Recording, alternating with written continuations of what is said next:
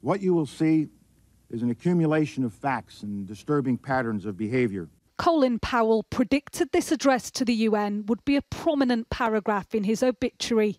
Iraq's behavior demonstrates that Saddam Hussein and his regime have made no effort to disarm as required by the international community.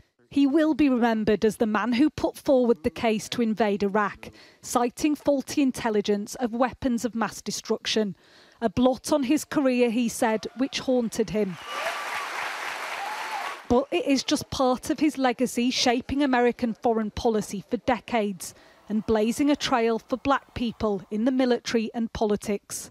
I lost a tremendous personal friend and mentor.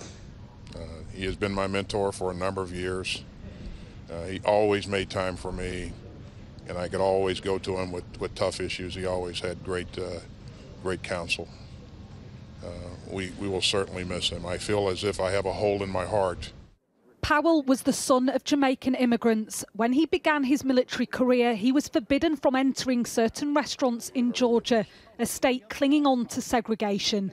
He rose to become the first black man to chair the Joint Chiefs of Staff under George Bush Sr. And under his son, George Bush Jr., he was appointed the first black Secretary of State.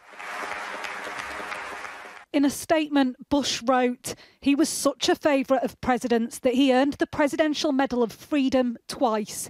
He was highly respected at home and abroad, and most important, Colin was a family man and a friend." Over 4 decades in public life, Powell stood shoulder to shoulder with British leaders, from Margaret Thatcher to Tony Blair. He considered running for the presidency himself in 1996, but wife Alma worried for his safety.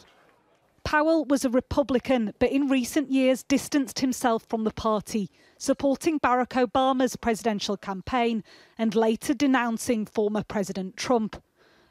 Across Washington, flags were lowered today. Across the political aisle, they mourned the most devoted of public servants. Martha Kellner, Sky News, Washington.